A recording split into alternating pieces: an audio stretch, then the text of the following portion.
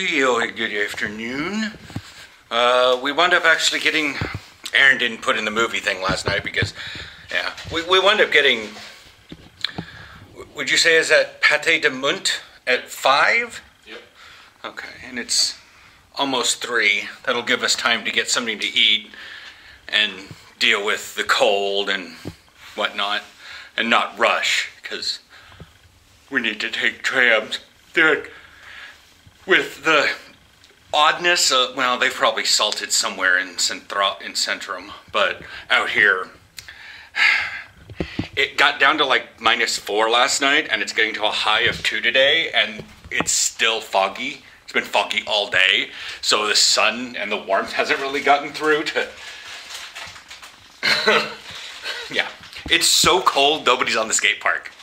Like, they're not even trying to go, like, it was actively snowing and there were people on the skate park.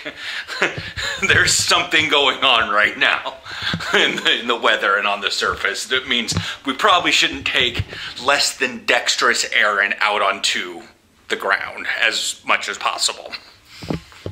So, yes. We did WoW stuff this morning.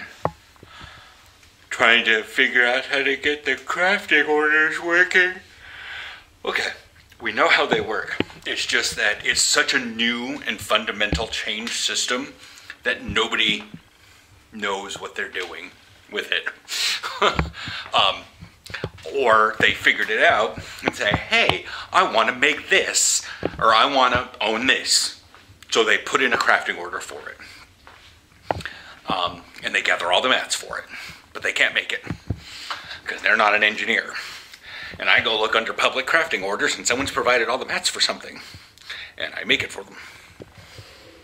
And it's probably because nobody was making it for a while, but somebody had the plans. Somebody got the plans but couldn't learn it because they weren't engineering, because it's a random drop from something. And so I forked up the cash for that and have been making the orders through the crafting system. So people then tell each other, hey, just put in a crafting order for this. It's a really good item and it'll get made. So just like the NPCs are saying, you make a name for yourself. Nobody knows or cares that I'm making it. They just know that, hey, the Cosgarite Fisher friend, put in a crafting order for it. Get the mats, put in a crafting order for it. You know, and it'll get made. And if it's, since it's a North American server, it's probably a bunch of people that are like, oh yeah, well it'll get made overnight. You just wake up in the morning. Because I wake up in the morning, get on WoW, check the crafting orders, go check my fishing nets, and have chores to do on WoW. Like, it's not just dailies, I have chores to do. Like, these freaking dragonkin have easier chores than I do. I don't know if you've been back to the Sapphire Enclave, but there's a blue dragonkin walking forward with like arcane on his hands, and there's 3 brooms in a row in front of him, brushing the pathway. And I'm like, whatever. So yeah, we're gonna go see Black Panther. It's going to be dark here in like an hour or so. So yeah, we will... What do you think? Should I take the camera or not? No, yeah. Because it's funky and it's a Marvel film, and I know the Dutch, they don't really care, but it's just easier if I don't have anything in my hands. So it'll be dark, we'll be home, we'll probably talk about it. It has been out a while. If you have not gone and seen it, and you aren't... If you haven't gone and seen it, you probably don't care about spoilers. Yeah, there's going to be spoilers because it's been out long enough. Then again, we hadn't gone out and seen it, so... Yeah, but we skipped past all the spoilers and stuff the first week, and then everyone piped down on it. Yeah.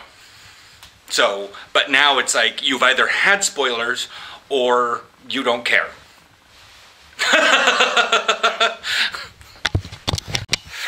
Oh, it's cold outside, but the lingering bacon smell. Yeah. So we're back from the movie, and the spoilers are coming, so you can all click off now. Yes. So, as I'd seen, people said, well, the T'Challa remembrance thing, at the very beginning of the movie, didn't last very long. Like, the whole... But it was both important to see from their culture point of view, but also as kind of closure for the fans. Well, yeah, and he just didn't... I mean, he did, quote-unquote, die off screen, but he died in the movie. Like, he's technically alive at the very beginning of the movie, but he only has like a heart rate of 31. Yeah, and they don't say why, they don't say what of, or anything. Anyways, so yes. And then, obviously, the Namor, Fistman, the Fistman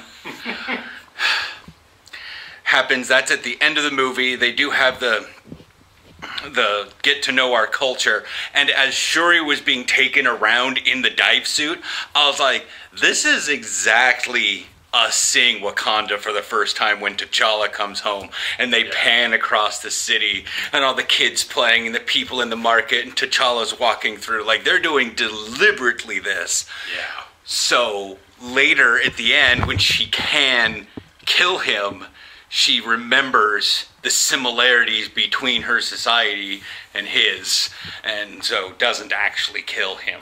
Yeah, because everyone has family, everyone has kids. Doing vengeance will give you vengeance. It won't always give you closure, and it's just going to cause more fighting. Yeah, and that's the thing. But they definitely trumped up the whole tech thing a lot. There's definitely, you know, like, hey, let's do some shout outs. Riri is the new Iron Man. Yeah.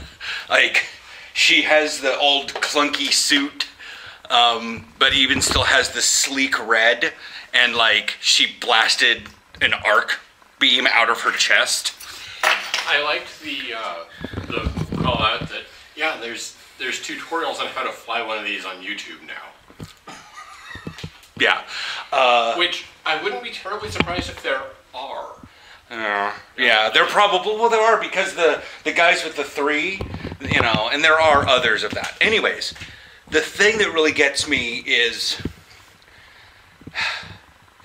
that Black Panther and the Wakandans are exhibiting levels of technology that they have in the 32nd century. Yeah. Specifically with Shuri and her fist weapons. They're not fist weapons, they're guns, but they come out of her fist and they shoot little circles, just like in the very first episode, as we saw, as they put their hands out and then a gun forms out of programmable matter. So Shuri has programmable matter. Also, yeah, the whole storyline was definitely, it flowed. My only thought is, if they, we are both white. I was raised white. I do not understand if long pauses are a part of Black culture. But I guarantee you, that movie, if you could, the editing room would be tiny little, like an old-timey editing room where they would make actual cuts in the film. There would be slivers all over the place. But there were just the pauses and the pan-arounds to look at everyone. I was like, this is really slow. This movie was almost 3 hours, and it could have been 2.5 if they just shaved dramatic pauses. Yeah, but whether the pauses were Black culture or just letting the movie happen, it's like there's two sides to that. I'm very aware of that, but it seemed more like, I understand during the funerals. Yeah. This is the spoiler thing. During the funerals, having a long pausing thing, but like, do we? When they're having the council meeting with the Queen. You also are experiencing it more. Okay. But yeah, during the council meeting when she basically got up and yelled that I am alone. There was a lot of... There were not. Okay. I need to shut up. He's got that tone in his voice. I'm just telling you that they were not as significant as you noticed. Okay. And I did notice that you were overstimulated, I suppose. Part of it was the fact that I was having a very bright lights flashing in my to the left side, even after your watch. Too. Yeah. That's how bad it was. Yeah. When someone had their phone full brightness and was using the screen as a flashlight when they came back from the bathroom. That's when I noticed it. Yeah, that's when you noticed, because it was very bright then, but I was noticing the little peaks as they were checking their phone. Yes. During the movie. It was so... like, after a while, I moved back against the wall so I could physically use Aaron to block the thing, but when I get flash of light out of the corner of my eye in a super dark theater in a movie that's not very bright to begin with... yeah. But yeah. So one thing they did really super well that I'm happy about is whenever someone was speaking a language, they had captions. And it wasn't just like, speaks Wakandan. It was what they were saying. Unfortunately, this means that we didn't get as much out of the movie as we could have because the captions were in Dutch. Yeah. We're in the Netherlands. Yeah, yeah.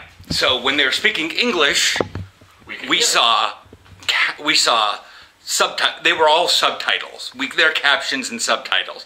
But there's a weird difference. Yeah, these were subtitles. These were Dutch subtitles.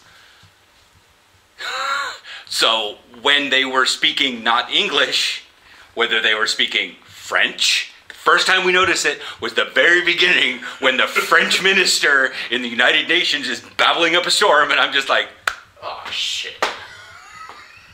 Oh, is that how this is going to be? Let's just hope they don't speak a lot of French in this. Never mind, they go to Haiti, and they're speaking... Haiti, they go to... And then the Tolonkans are all speaking like Mesoamerican, which is... Spanish. They drop some Spanish in there, which is not hard for us. We understand just enough Spanish.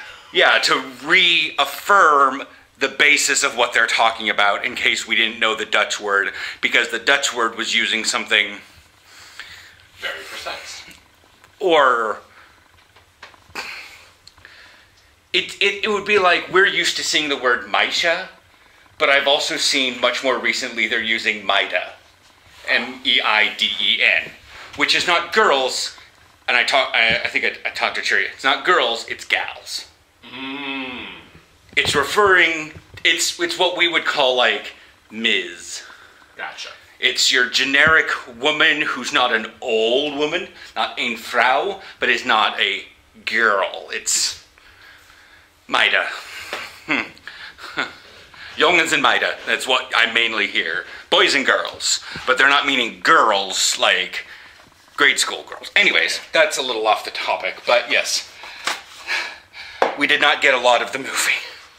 Or we got a lot of the movie, but there were some parts we may have missed. So, more spoiler.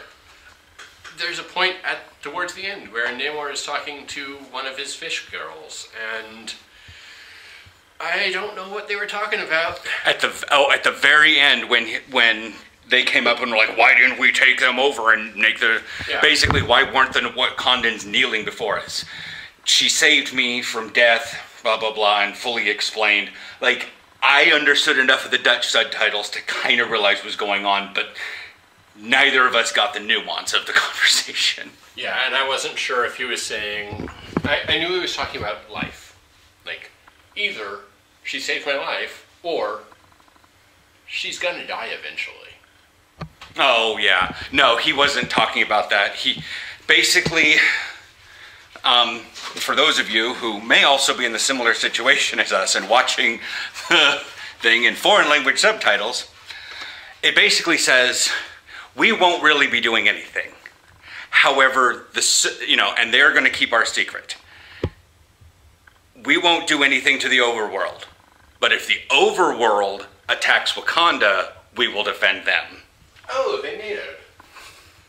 Okay. Because that's the idea, is nobody knows about them down there. So, and that's what she said, I'll keep your secret, I will do this, blah, blah, blah. Just we need to come to a peace, because we are equals. Yeah. They could have went to the active war or the Cold War of United States, Russia. And, yeah. Anyways, so that's that. That's Wakanda Forever. That's the last of the year. We're gonna game more. Yeah. It is an actual weekend, so we can be up a little bit longer. I've grabbed 3 of my beersies out, and I should bring Aaron's drink over. Yay, yes. Oh man, yours is refrigerated. I just don't want to wait.